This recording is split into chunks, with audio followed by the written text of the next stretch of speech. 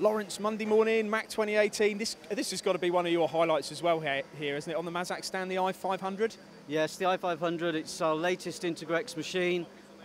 Clearly, we've got a lot of pedigree with Integrex technology. This one is bridging the gap now, where we've got a capability to run a C6 or a C8 joint.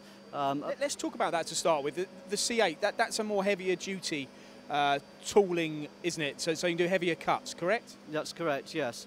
And you know, this machine recognises that, and we close the gap between the E420 and the E500 machine with this. We can run longer tool lengths, and we can use all the available milling capability.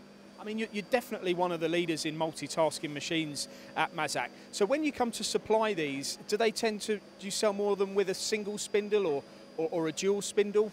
How does that work?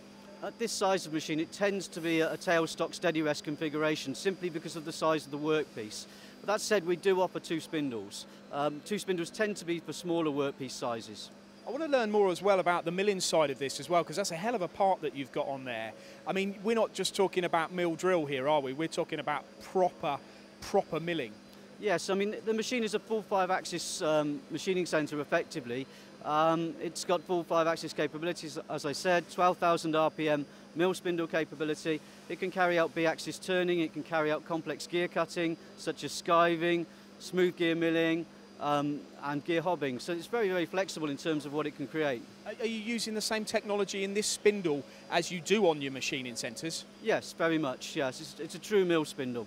And when you talk about gear skiving and hobbing, is that something that's very new to this sort of technology?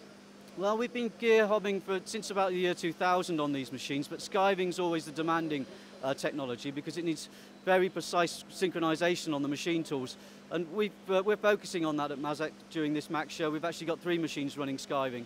And this is the i500. The range goes up and down from here, doesn't it? It does, yes. It starts at a 6-inch chuck machine and goes up to a machine that will swing 3.5 metres in a vertical configuration. So we've covered pretty much all of the range of requirements. I also like the way the tool changer is actually visible to the left of the machine rather than at the back on some machines. Would you class that as an advantage as well? Yeah, definitely. On this particular machine, you can service the tools when you're actually in cycle, and you can be at the front of the machine when that's occurring. In addition to that, on the smaller machines, moving the magazine with the carriage can be a disadvantage. So we'd like to keep it at the front of the machine, very close to where the tool change activity is occurring. I know it's very early in the day at the moment, but even before we started this interview, this machine was attracting a lot of attention. Do you think that this is one of your highlights here this week, Lawrence, for engineers to see? Definitely, yes. We've got 4 key machines, but this is one of the stars of the show for us. Great stuff. Thank you. Okay, thank you.